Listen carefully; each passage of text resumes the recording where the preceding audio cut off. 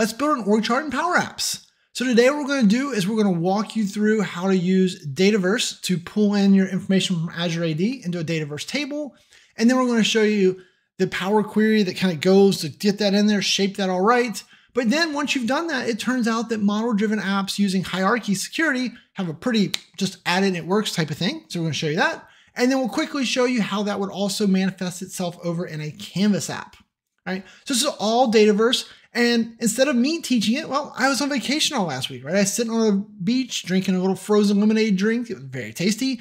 And so I didn't have time to make the video. So my good buddy Juan made the video. So we're going to jump over to Juan showing us how to do that. I am going to jump in a couple places and interject some pieces. Also, remember the whole reason that I had Juan do this is because Juan's got an upcoming model-driven class. Juan teaches a live training class on model-driven apps with Dataverse, where he goes into all this nerdy detail on how to do all this stuff. And so since he's the instructor of that, it made sense to be the instructor of this. So let's just jump over to Juan's desktop and take a look. Hello, my name is Juan Grijalba. So basically I put together a model-driven app and I just threw the users table. Out of the box, the user table has a field in which you can store a person's manager. Once you do that, you'll notice that automatically you get this little hierarchy on the left side, and I'll show you how this works. But basically this allows you to view your org chart in a graphical manner. You'll see that this displays the organizational chart of your company. It is fully dynamic, as you can go up a level, you can go sideways, depending on how big your company is. So I can see that, for example, Nicole is at the top, and then you have other people that report down.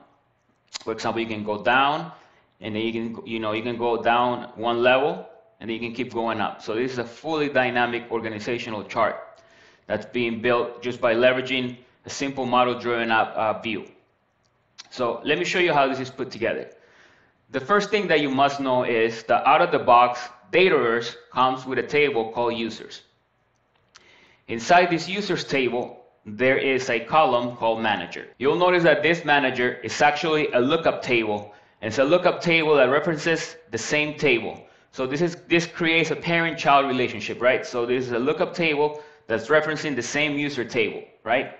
And this is the manager field. Once you do this, if I go over to my relationships, I'll notice that I probably have a one-to-many relationship to my users table. So I can come to related table, and I can come in here and just search for user. And if I come and look at the relationships, there's probably one in here called manager. What enables the hierarchy that you saw earlier is that once you set up the relationship, you can set this relationship to be of the type hierarchical.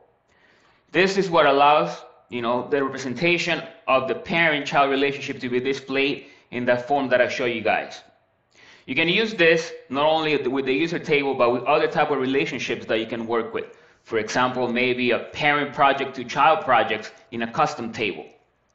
I'm not going to show you all those details, but just by knowing this type of information, that once you create a relationship to a record within the same table and set the check mark to be hierarchical, then that allows for the chart representation of field. So basically what I did in here is I built the solution and I called it my hierarchy.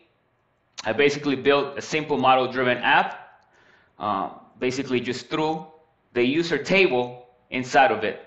And I'm leveraging the out-of-the-box fields that come with the user, the user form, the user view. So what you're seeing in here basically is, let me go back to the user, is the out-of-the-box views from the user table. And like I said, for example, if I log in into any user, you'll notice that there's a field in here called manager. Okay, so if you were to update this with manually, you could do this manually with all the your company's parent-child relationship between managers, then that will work. But what I also included in this solution, which you can download if you subscribe to the channel or you subscribe to the training, I'll let Shane handle the details, but basically I have a solution, and in this solution I built a data flow. And this data flow, it's basically bringing in the information from your Active Directory. So if you have in your Active Directory your manager and who they report to, then you can build the data flow in order to integrate the data from Active Directory to the user table in Dataverse. Out of the box, that's not happening. So out of the box, Active Directory integrates a lot of other details like the users that belong to your organization, their email, and other details. but the manager is not automatically being populated. So you can build a simple data flow in order to bring that data in. I'm gonna go in here and then I'm just gonna go and show you guys what I did to build this data flow. I'm not gonna go step by step into all the details on how to build this data flow, but basically the first thing that I did is I obviously bring in all of my users from my Grab API. So basically all I'm doing is hitting the Grab API and I'm getting all the users. By default, the Grab API can only bring up to 999 users. So if you work for an organization that has more than 999 users, you actually have to find a way to look, a token in order to get more than 999 records. In my case, I have less employees than this, so I'm okay with leaving it in the top 999. You can try out this calls by going to the Graph Explorer, right? And that's how I figure this out. Once I bring in the information from my users into this data flow, basically that's I'm gonna step through the steps. So basically I connect to the Graph API. I'm basically making this call. You will have to authenticate the first time, and this basically will bring in all the information that's coming from the Graph API when you hit the users. The next step that I did in this data flow is I remove all the columns, and the only column that I'm really concerned with all my users is the email column, because the email column is actually a natural primary key, as everyone has a unique email address. And the next thing that I did in this data flow is I renamed the column. I just call it the user email, and then I changed the data type to be the type text. Data types are very important. The next thing is I need to be able now to bring in the managers for all my users by also making another API call to the Graph API. So there's another Graph API call in here in which you can get the manager of the person, right? And instead of me passing in the me, what I can do in here is I could probably type in here my email. Let me do .com. I have to put the users. So basically, this is how I will be able to, by making this Graph API call, graphmicrosoft.com/users, and then I threw the email of the person and then manager. This will actually return the managers of that person by leveraging the Graph API. So now that I had this information, I said, oh, well, what I can do now is I create a Power Query online or a Power Query function in order to loop through all my users and bring in their managers. So basically, if I go back to here, that's what I did. I went into this data flow and I actually built the same thing that I'm doing, right? I built a function within Power Query, and all I pass in right here is the user email, right? The same thing that you graph micro users, and then this is a variable, and then I'm getting the manager. So I built this function within Power Query, and then if I go back to the steps that where I was, so I'm here, I have all my emails, then I'm invoking that custom function in the next step, and I'm basically passing all the emails from the list that I got. This will return the manager of all these people. Basically, the next step is I just expanded the column, and the next thing that I got was the Azure Active Directory ID, right? So this is the ID, the GUID. Every time you create someone on your Active Directory, you get a GUID. So that's the next piece of information that I extracted from that query. That's all I care. Basically, then the next thing is I remove the nulls. Nulls means that person doesn't have a manager in Active Directory, so I don't care about updating those in Dataverse. And the last thing that I did was I basically, turned the data type of this to be the type text. Once I had, the user email, and then I had the active, I had the ID of the Azure Active Directory of the manager. With those two informations, I can update my user table by leveraging the data flow. So I can go ahead and click next. Obviously, I'm not loading the function. The next thing is I'm basically updating the system user table. I set up I'm gonna go after this, but I basically set up a natural key in the user table by using the email address. And I'll show you guys how to do this in a second, but basically I'm passing two pieces of information. This will allow Dataflow to do an upsert. So basically it will find an email in the user tables, it will find that record and it will update the manager's table by leveraging this natural key. So if I go and I look for the internal email right here, you'll notice that I'm just passing the user email. So this is how it finds the record. And the next thing that I'm passing over is to the parent system user ID. It expects the Azure Active Directory object ID, which I got from the API. And this is updating that manager column. Okay, and then I go ahead and I can publish this data flow. So this will basically go out there to Active Directory, and it will update your table within the users table with the information from Active Directory. I talked about the primary key. So what you basically have to do is you have to go to tables. You have to find your user table or system user right here. I went into keys and I created an additional key, right?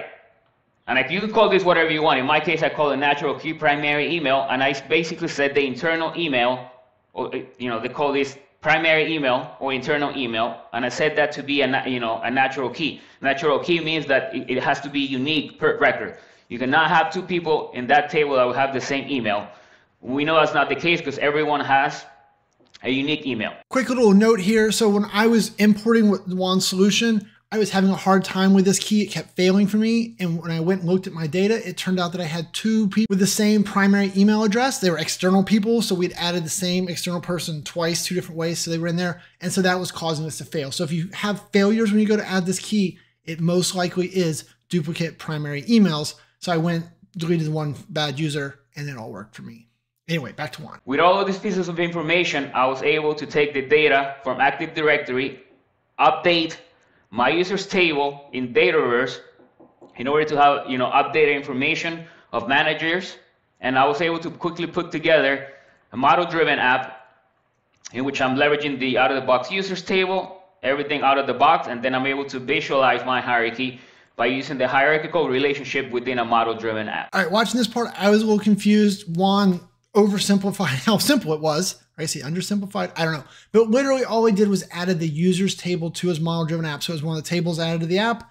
And then all of the things you saw here worked. Like he didn't do anything special to make any of this work.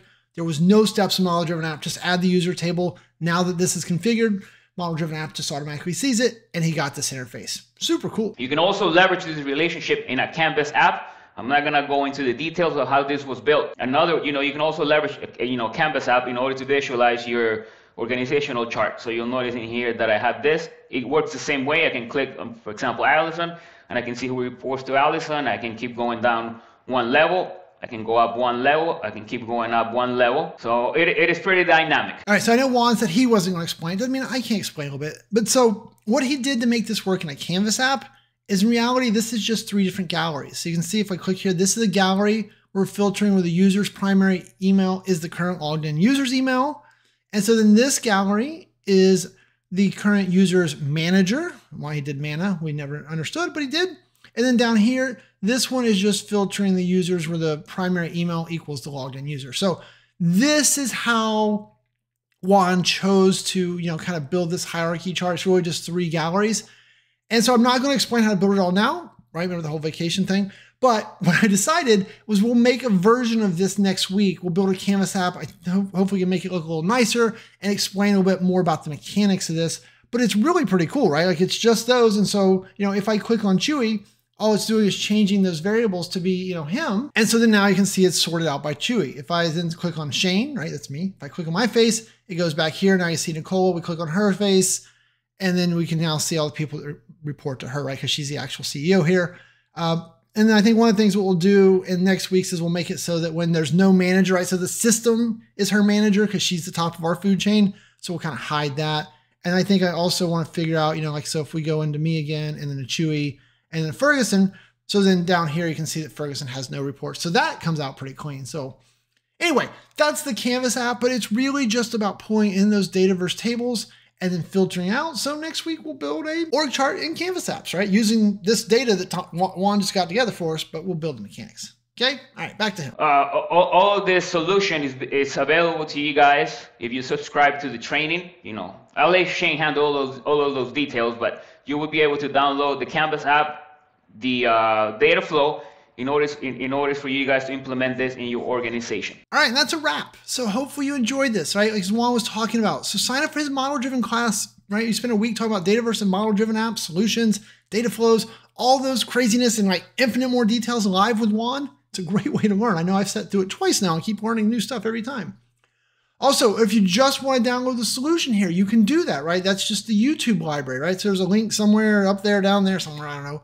Go sign up for the YouTube library at training.powerapps911.com. That's a way to get that stuff.